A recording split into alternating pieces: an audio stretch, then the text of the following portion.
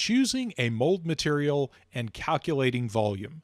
These are probably two of the most asked questions that we get through our website and on our YouTube channel. So in this tutorial, we're going to cover the thought process of choosing a hard or a soft silicone for a particular pattern or mold process, and also how to calculate volume.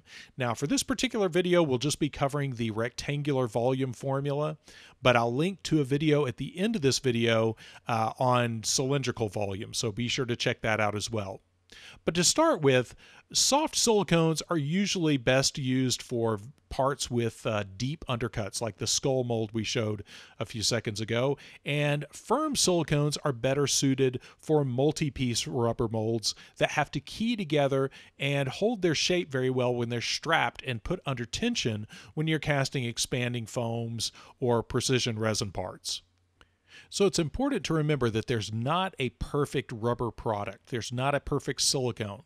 Different silicones are more appropriate for different applications. Soft silicones are best used for parts with deep undercuts, whereas firm silicones are best used for more angular parts, parts with minimal undercuts, and more importantly, multiple piece molds where interlocking sides of the mold have to come together and form a tight seam that doesn't distort when the mold is put together.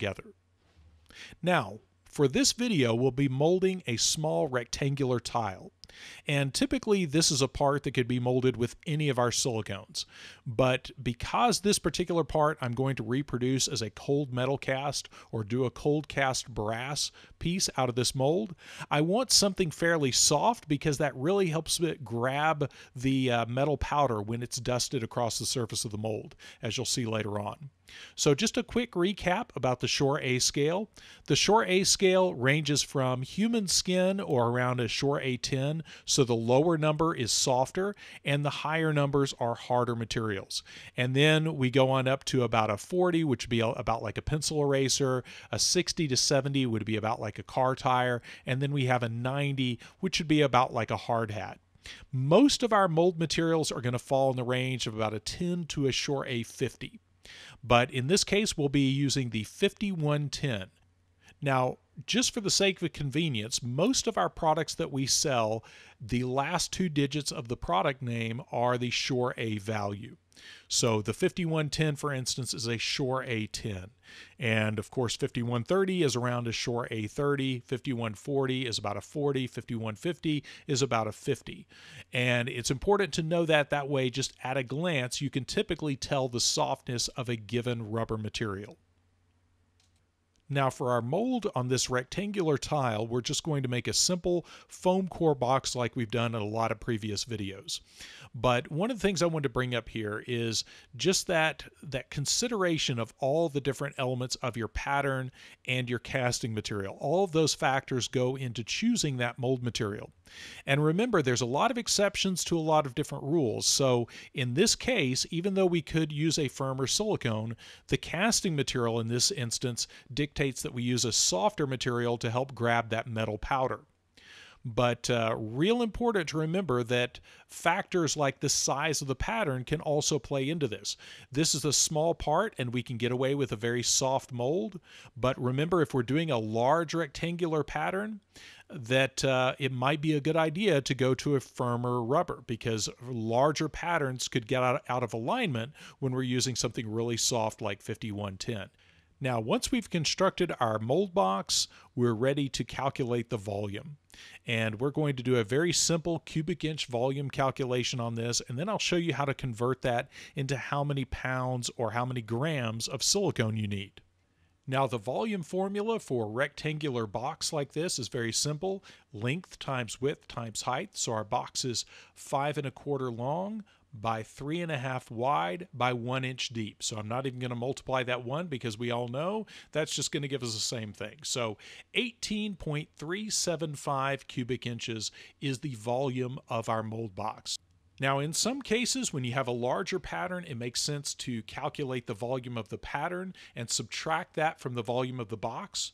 But this is a simple and small enough mold, it doesn't make sense to do that.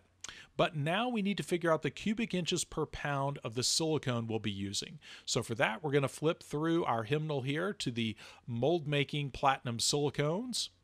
And then we're going to look for the 5110 column. And there you see the number, the 25 cubic inches per pound is the density of 5110.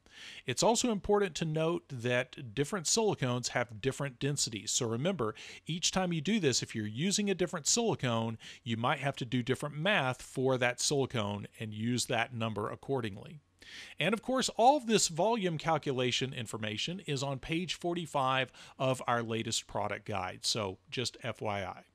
Now that we know the cubic inches per pound, we divide our mold box volume by 25, and we wind up with 0.735. So roughly 3/4 of a pound of silicone is what it will take to mold this rectangular tile. Now, one additional step that I like to use, because I like to convert everything to grams when possible, is I go to the interwebs and find a conversion site, and I convert those pounds to grams. And that just makes things so much easier to work in grams rather than pounds. And then once I have that number in grams, now you can take that, and since we're using a 1-to-1 mix ratio material, we can take that, and here we have 334 grams. We divide that by 2, and we wind up with 167 grams of each component. So that makes our work a lot easier. So now we know exactly what we need of parts A and B to make our silicone mold. Now, before we pour our silicone, we need to release our mold box and our pattern. And for that, we're going to use some of the Zip 301 mold release. And this is a non-silicone mold release, which means it does not contain any silicone oil. And that's really important because if the mold release contains silicone oil, it could actually either contaminate your silicone or cause it to bond to the pattern. So real important, make sure you're using a compatible mold release.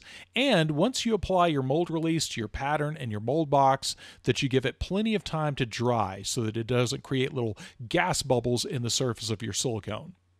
And now ready to mix up and pour our 5110 silicone.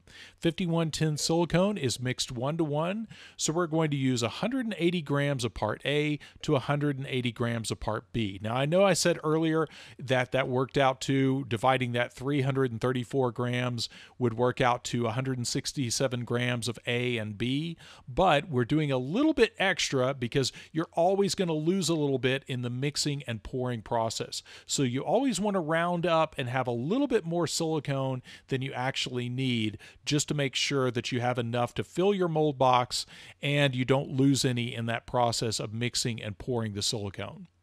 Now we're also going to add a little bit of silicone pigment, and this is purely optional. But what this does, this just helps us see our material better when we're mixing, because we're mixing two colorless translucent components together. By adding just a little dab of silicone pigment, this lets us see when those two parts are evenly mixed and everything is thoroughly blended together. And you'll notice here I'm scraping the sides and the bottom of the mixing container really well until I get one even color of blue. So that's really about all the silicone pigment does. Just helps us get everything thoroughly mixed. And remember, always a good idea to scrape the sides and the bottom of your mixing container to get that all incorporated in that mixture. Now, 5110 has around a 30-minute working time and a 3 to 4 hour demold at room temperature. And it's important to remember that warmer climates will accelerate the cure, whereas colder temperatures will slow it down. Now, once we've filled up our mold box, we're ready to sit this on a level surface for about 4 hours and let it fully cure. And you'll notice that I'm leaving that mixing cup right by the mold, and that allows me to have something to check without disturbing the actual mold. And it also gives me a way to grade my mixing work later on. So we can use this to both check and make sure we know when the silicone is completely cured. And also we can check when we pull this out, if everything pulls clean out of the mixing cup, that's a good sign sign that we did a good thorough job mixing our silicones. There you see I did a bang up job of mixing the parts A and B together. Everything came out nice and clean and beautiful. And this is also a good way to check if you have any contamination issues on your pattern. Then you'll know because it's on your pattern, because if everything sets up in the mixing cup good, but you have a problem in the mold, then that's a good indicator that your pattern might be contaminated. So just one of those other little details to remember when you're working with platinum silicones. Now ready to just break apart our foam core box and peel the silicone away from our pattern. Now, once we've demolded our fresh silicone mold, a lot of times it'll have little bits of protolina clay left over from where you attach the mold box to the baseboard, and most of that's pretty easy to clean out, but there are times when sometimes the easiest, fastest way to clean out a mold is just pour a quick cast with one of the fast-setting resins like TC802 or TC800. Now ready to see how this works for cold cast brass. So here I'm putting some brass powder into that mold, and now you can see that very soft silicone at work. And you see how that grabs a thin veneer of that metal powder and holds that on the surface. Now, once we've moved the metal powder around the surface of the mold and coated all the sides, we can dump the excess back into the brass powder container. And this is just a very economical way to do cold casting, because we just use a very thin veneer of metal powder on the surface of our mold. And now we can mix up some pigmented TC800. This is just a small 4-ounce batch of TC800 with some black polypig color mixed into it. And then we can pour it in behind the metal powder in the mold. And what happens with this process is polyurethane resin like TC800 is very adhesive. So what happens is the polyurethane resin bonds to that metallic surface or that powdered metal on the surface of the mold and then pulls it out with the resin. And then you wind up with that veneer of metal powder bonded to the surface of the resin cast. And then we can use 4/0 steel wool to shine it up. And you want to be careful, obviously use a very fine steel wool. This is what I believe is the 4/0 or ultra fine steel wool to shine this up. And you want to be careful not to overdo it, or you'll sand through that layer of metal powder down to the resin underneath. But once we shine that up, we can also add some waxes. Some of the Sculpt Nouveau metal waxes can also be used to give it a little bit more age and character. And there we have our finished cold cast brass piece. So there you have the process of choosing a mold material, be it firm or soft silicone, and of course the volume formula for calculating the cubic inch volume and calculating how many pounds or grams of silicone are needed for a given mold project. Now, for those of you curious about cylindrical formulas, I'll put a link to a previous tutorial we did on that, so be sure to check that out, as well as I'll also link to a video on cold casting, so check that out as well. And as always, all of the materials used in our tutorials are available on our website at brickintheyard.com. Thanks again for watching.